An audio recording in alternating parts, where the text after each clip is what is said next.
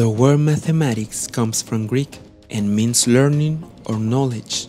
Mathematics can be defined as the science that studies the relationships between quantities, magnitudes, properties, and the logical operations through which unknown quantities, magnitudes, and properties can be deduced. Generally, the properties of numbers and the relationships established between them based on logic.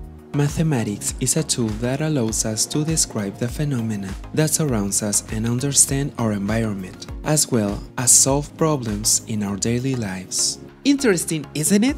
A cierta ciencia. Thank you very much for watching the video. I hope it has been helpful for you.